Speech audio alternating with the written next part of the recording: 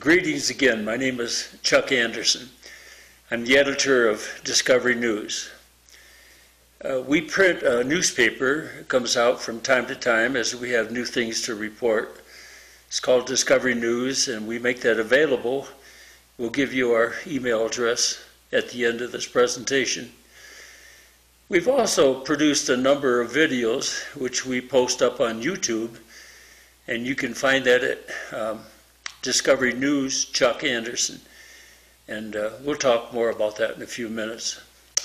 We started a series of Bible studies about the book of Revelation, the revelation of Jesus Christ. Our purpose in this study is to try to help unravel some of the confusion that exists about this marvelous book of Bible prophecy, end-time events. And of course, it's also a book that reveals the glory of the Lord Jesus Christ. But there's a lot of confusion in the world, and we'd like to try to address some of that. So our first couple of series had to do with unraveling some of those mysteries. And in particular, our last session, we dealt with unraveling the sequence of events. It's very helpful to know the sequence of things that are happening. But today we'd like to move into chapters 2 and 3 of the book of Revelation. The Lord sent special letters, 7 letters, that were given to the Apostle John as he was a prisoner on the Isle of Patmos. And by the way, those letters to those 7 churches in Asia Minor are also personal letters addressed to us today. So we are wise to take heed and listen to what the Lord says. Those 7 churches, as I mentioned, were in Asia Minor, which is pretty much modern-day Turkey today. And if you were to start at Ephesus, which was the seaport, there's a Roman road that went right through from Ephesus to Smyrna to Pergamos, Thyatira, Sardis, Philadelphia, Laodicea. It's kind of the mail route. This is the trade route where so many travelers would go.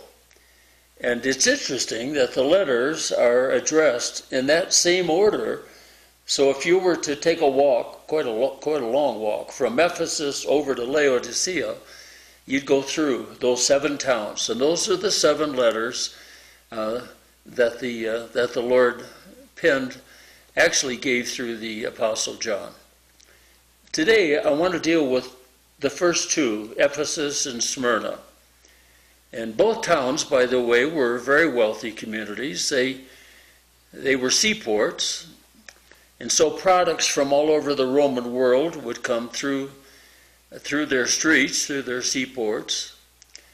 And busy trade routes, caravans, visitors coming from all over the world. And Ephesus in particular was very wealthy, and they took advantage of the caravans and the many visitors that would spend a night or two, and so they developed businesses to address all their visitors and the money that they brought. They built a large heathen temple to Diana, and part of their wealth came from craftsmen who made little idols that they would sell to their visitors. I suppose they were exorbitant prices because the people were very wealthy. But Ephesus was a beautiful city, Roman, of course, and it consisted of that huge temple to Artemis or Diana, and many other religious temples that were there, a big Colosseum where the people could meet, and of course it was a seaport. You might wonder what a group of Christian people, kind of a house church, if you will, when it first started, just a small handful of believers. When the Apostle Paul went there, you wonder what kind of impact could these people make on a big city with the temple of Diana there and so forth. Just a little old church, and just a few people were speaking the message of the gospel. But we read some fascinating things about about their message and the impact that it made on Ephesus back in the book of Acts chapter 16. And we'd like to read some of these verses, starting with verses 8 to 10. And Paul went into the synagogue and spoke boldly for the space of 3 months, disputing and persuading the things concerning the kingdom of God. And when some were hardened and believed not, but spoke evil of that way before the multitude, he departed from them and separated the disciples, disputing daily in the school of one Tyrannus. And verse 10, and this continued for the space of 2 years, so that all who dwelt in Asia heard the word of the Lord Jesus, both Jews and Greeks. And the name of the Lord, in verse 17, was magnified. And then we read in verse 18, and many that believed came and confessed and showed their deeds. And many of those who used magical arts brought their books together and burned them before all men. And listen to this. They counted the price of those books that they burned and found it 50,000 pieces of silver. There was a revival going on in the city of Ephesus, believe you me. And so mightily grew the word of God and prevailed. And then we read in verses 23 to 41 about an uproar. The silversmiths, of course, were losing business. People were turning in faith to Christ and throwing away their idols and burning their books and their magical arts and all that. And so there was an uproar. And the whole city gathered in this huge Colosseum. And it was a real riot that took place. And, that's just the impact of a few Christian people in a very heathen and a very idolatrous and also a very perverse community. Well, it was this group of faithful believers that Jesus sent his first of 7 letters to through the Apostle John. And the year was probably somewhere between the year 90 and 95. Paul had also sent them a letter 30 years previous to this, the book of Ephesians. And so now there were many mature believers in the Lord Jesus Christ. The Isle of Patmos, where John was incarcerated, was not a very happy place. Pretty bleak. And of course all the people that were on the island were prisoners of Rome, some lawbreakers, some political prisoners, I'm sure. But it was on that island where the Lord appeared to John and gave him these 7 letters. Patmos was out in the Aegean or the Mediterranean Sea, some 63 miles from Ephesus. And here's what we read in chapter 2 in verse 1. Unto the angel of the church of Ephesus write, these things says he that holds the 7 stars in his right hand, who walks in the midst of the 7 golden lampstands. Now, the Lord Jesus, in addressing the church of Ephesus, let them know, I am there with you. The 7 stars are the 7 messengers to the 7 pastors, if you will, to these 7 churches. He holds them in his hand. But he walks amongst the 7 golden lampstands, which speaks of the fact that Jesus walks amongst the people of the church. And he observes everything they do. He knows all that's going on. And of course, he's there to bless them. In verses 2 and 3, I know your works, your labor, your patience, and that you cannot bear those who are evil. And you have tested those who say that they are apostles and are not, and have found them liars. These Christians were true to the word. They were laboring. You'll find that word used several times.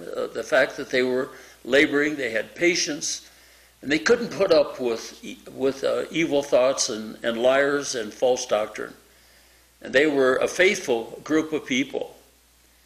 And the Lord said in verse 3, You have persevered and have patience and have labored for my name's sake and have not become weary. By the way, working for the Lord Jesus Christ can often be very exhausting. And these believers in Ephesus labored. And, I suppose part of the labor was feeding the poor and helping one another and encouraging one another and so forth, and a lot of things involved in the work of the Lord.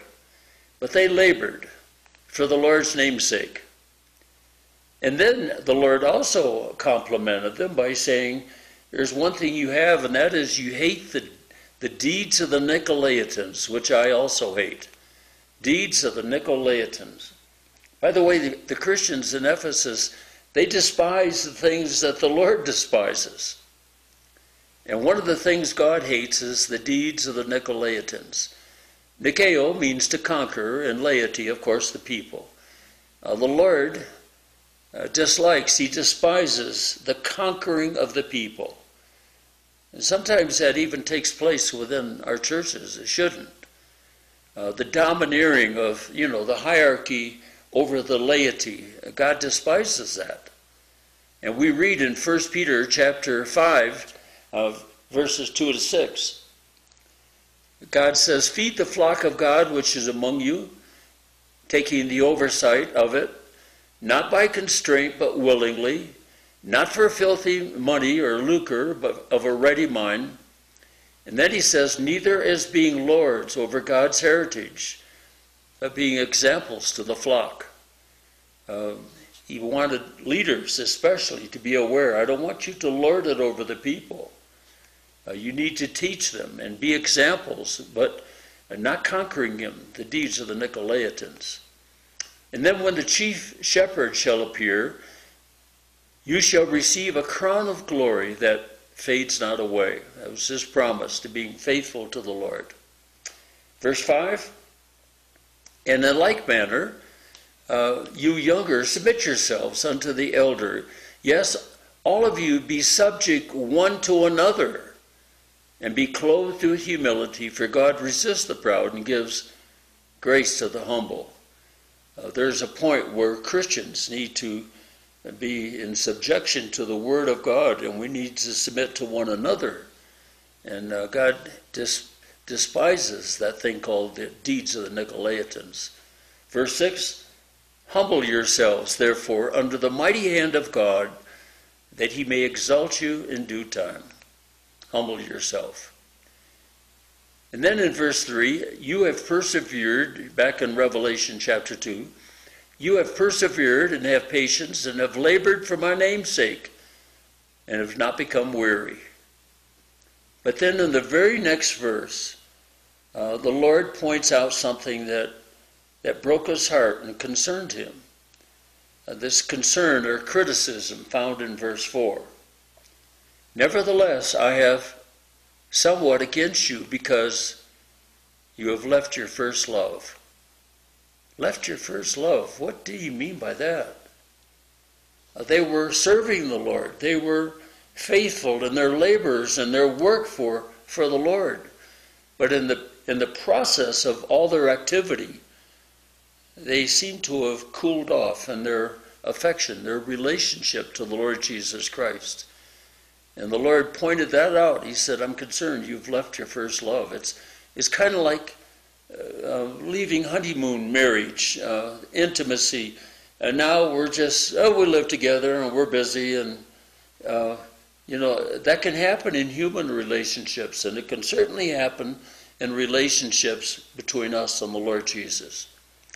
There's a great danger of serving out of duty, a dedication instead of devotion to the Lord Jesus Christ, kind of mechanical orthodoxy. And we need to learn that good works and ministries are no replacement for a relationship with the Lord Jesus Christ. The Lord, above all, wants us to be in a relationship, a fellowship with him daily, not just doing good works. So what does God think about church? Well, in the case of the church of Ephesus, they were doing the right thing, but perhaps with the wrong motive. Their love for Jesus had cooled off.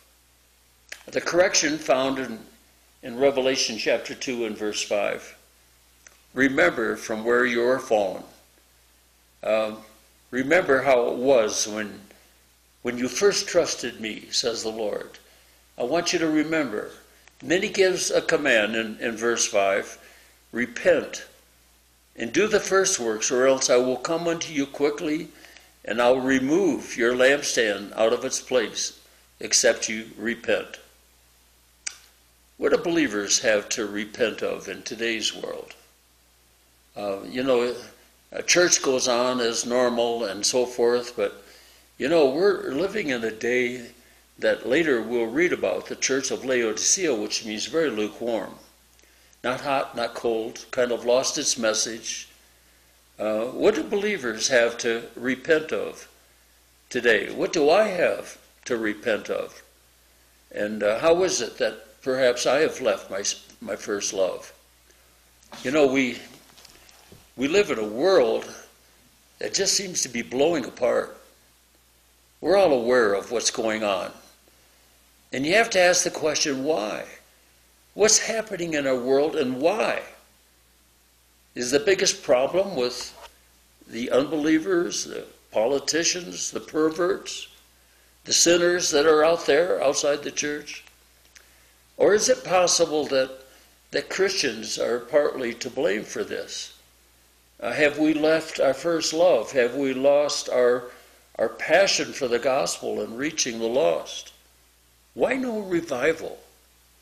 Well, Matthew chapter 5, and we read in verses 13 to 16, you are the salt of the earth, the preservative of the earth, is what the Lord is saying.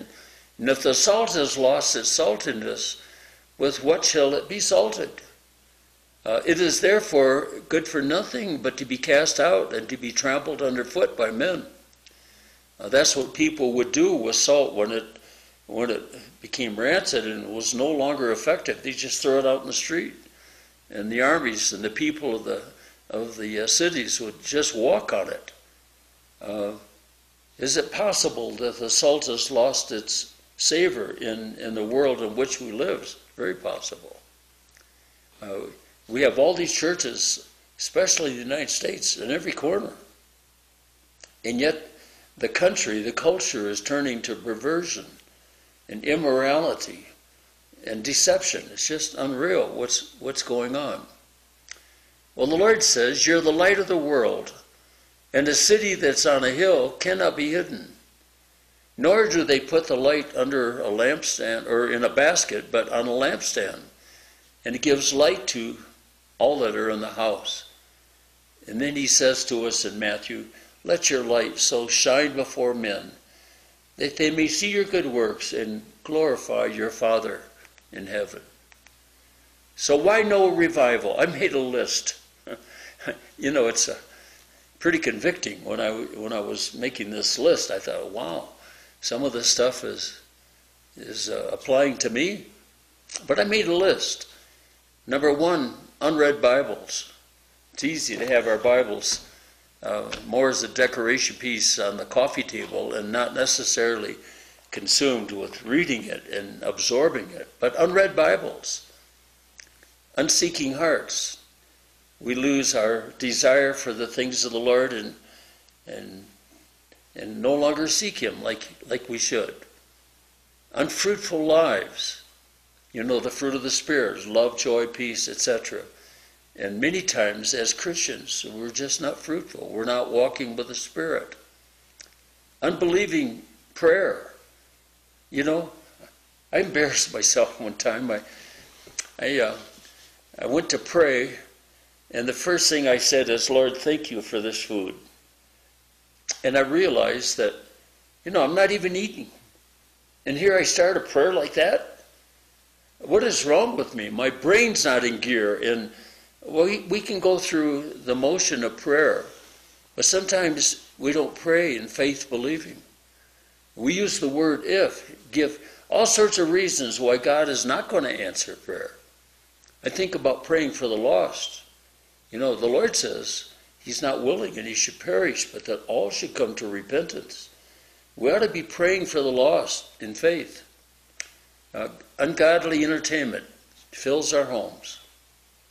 About a year ago, I realized that here I am watching programs on TV where there's all sorts of vulgarity and stuff, and my heart, my mind doesn't need that. And I just thought it's time to cancel this.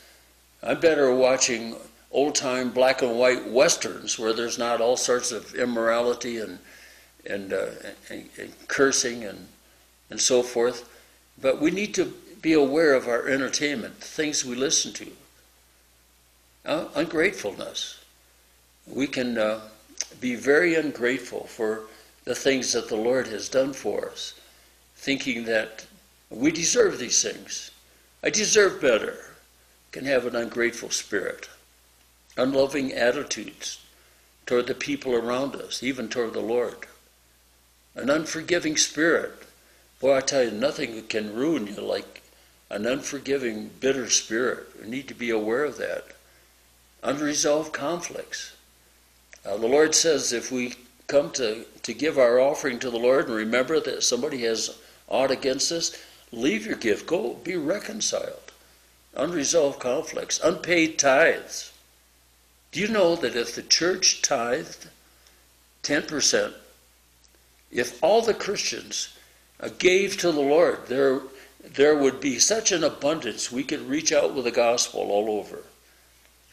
But too many times we have to pay for our entertainment, and giving to the Lord becomes secondary to us. Unconfessed sins. Ungodly spiritual leaders.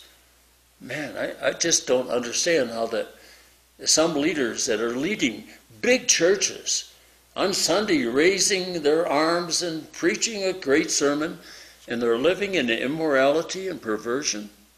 We've had some of that right here in Colorado Springs. Ungodly spiritual leaders. How can that be? Unholy worship.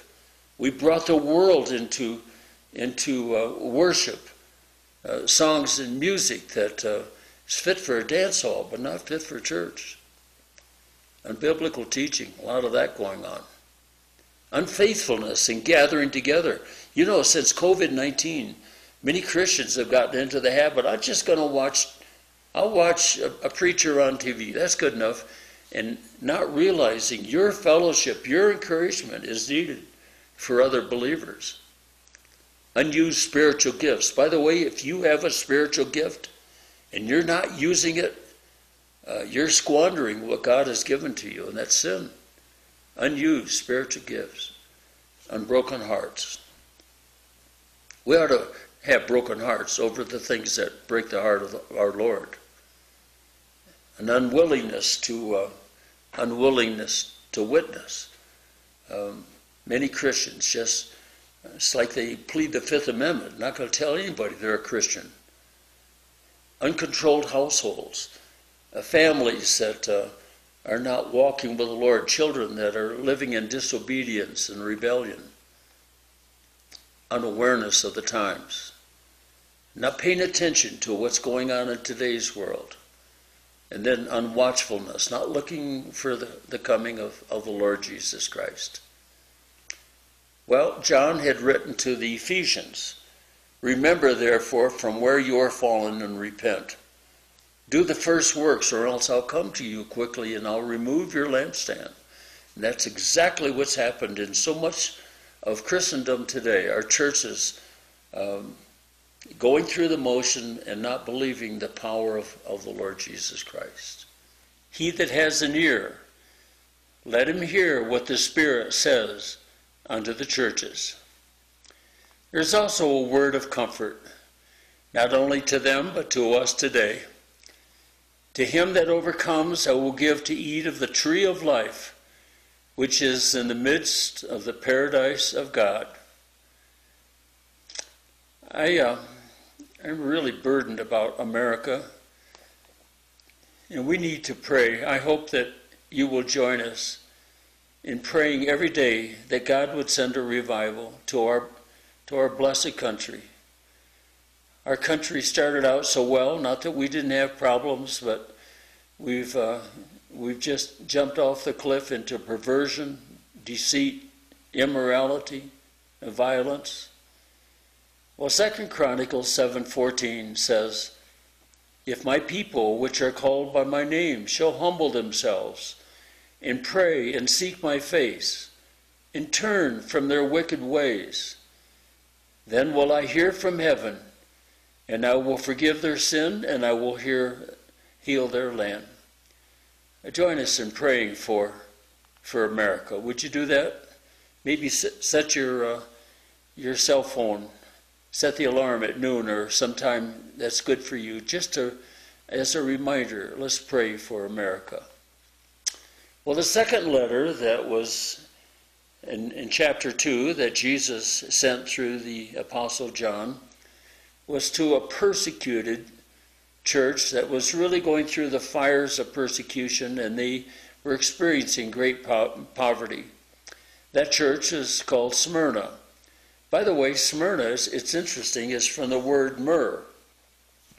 And myrrh was a very expensive, not an ointment, but it was crushed. It was something that had to be crushed to give off the aroma. It was used for burial purposes and very expensive in the first century. But it makes me think of like a pine needle. You can put a pine needle in your mouth, but if you crush down on it and you bite into it, the flavor, not so good, is really strong. Well, so it was with Smyrna. They were crushed. They were the persecuted church. They were undergoing terrible tribulation. And it's to that church that he wrote this second letter. They were not only in tribulation, but in great poverty. Why would they experience poverty in a wealthy town? Because nobody would buy their wares, nobody would hire them. They were believers in Christ, contrary to the false worship of Rome, where they worshiped the emperor, and so they were outcast. And these people, when they made a decision to receive Christ, they paid a price. But then the Lord says to them in verse 8, "Unto the angel of the church of Smyrna write, these things say the first and the last, who was dead and is alive." The Lord Jesus was persecuted. He suffered. He died. And he says, "But I'm alive." And so he wrote a letter of comfort to these people. "Thus says the Lord, the King of Israel and his Redeemer," Isaiah 44:6. "The Lord of hosts, I am the first, I am the last, and besides me there is no God. The God who died for our sins, was resurrected, now glorified, the God who is the author of life, the God who is alive." And then in verse 9, Jesus said to the church at Smyrna, "I know your works and tribulation and poverty, but you're rich. Despite all that you're going through, tribulation, poverty, but you're rich." The Lord had just good things to say to these people who were struggling so. Makes me wonder, when I pray for America, do we need to pray that tough times come, we lose our electricity, or the banks all fail? I don't know. But it seems like in the midst of trials and difficulties is where God does his greatest work. There are third world countries today where multitudes are coming to Christ.